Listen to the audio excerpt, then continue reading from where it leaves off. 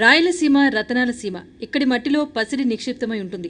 అనంతపురం జిల్లాను పసిడి కాంతులతో పులకింప చేయాలని 50 సంవత్సరాల క్రితమే భారత్ గోల్డ్ మైన్స్ ఆలోచించింది. వీరి ఆధ్వర్యంలో అనంతపురం జిల్లా రామగిరిలో బంగారాన్ని వెలికితీసి శుద్ధి చేసే కర్మాగారాన్ని 1984లో ఏర్పాటు చేశారు. అప్పట్లోనే పన్నులు లేక ప్రజలు పొట్టకూటి కోసం ఇబ్బందులు పడుతున్న ఈ ప్రాంతంలో సంజీవనిలాగా ప్రజలు భావించారు.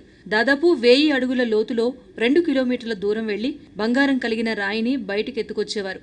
ఆక్సిజన్ సరిగా అందని ప్రదేశం నుంచి సైతం ఉత్సాహంగా 10 సంవత్సరాలు పనిచేశారు. ప్రారంభంలో బాగా పనిచేసిన రాను రాను అనేక కారణాల వల్ల ఈ పరిశ్రమ 2001లో మూతపడింది. అప్పట్లో తులం బంగారం ధర 2000 నుంచి 3000 రూపాయల వరకు ఉండేది. ఇప్పుడైతే దాదాపు 36,000 రూపాయలు పలుకుతోంది తులం బంగారం. అప్పట్లో రాబడి లేదని మూసేసిన ఈ కర్మాగారాన్ని తిరిగి తెరిపిస్తే ప్రభుత్వానికి సైతం లాభం వస్తుంది. అంతేకాకుండా ఈ ప్రాంత ప్రజలకు ఉపాధి దొరుకుతుందని భావిస్తున్నారు. గత తెలుగుదేశం ప్రభుత్వంలో గనుల శాఖ మంత్రిగా పనిచేసిన పీతల సుజాత, ఇక్కడి మంత్రి పరిటాల సునీత కోరిక మేరకు ఈ కర్మాగారాన్ని పరిశీలించి కార్మికుల ఉపాధి కోసం అప్పటి ముఖ్యమంత్రి చంద్రబాబుతో మాట్లాడి పరిశ్రమను ఎలాగైనా తెరిపిస్తామని ప్రకటించారు.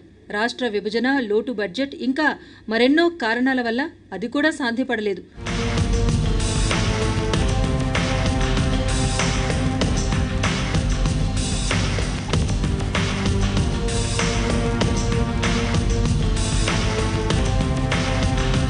అనంతపురం జిల్లాలోని రామగిరి కొండల్లో టన్నుల కొద్దీ బంగారు నిక్షేపాలు ఉన్నప్పటికీ అవి వెలికి తీసేందుకు కూడా అనేక అడ్డంకులు తలెత్తుతున్నాయి. నెలకు 25 కేజీల బంగారాన్ని తీసేవాళ్లం.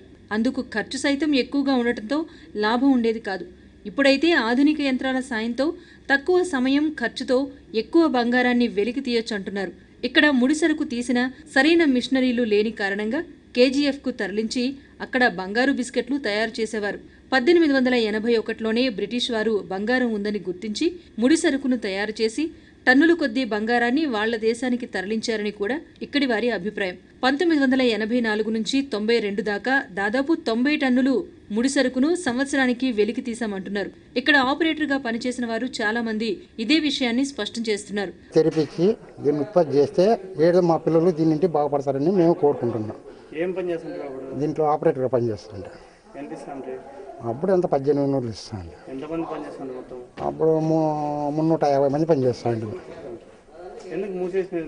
ఇదే లాస్ వచ్చిందని, అక్కడ కేజీఎఫ్లో ఏమో అంతా జనాలు ఎక్కువ ఉండే లాస్ వచ్చిందని దాంతో ఇది మూసేసినారు.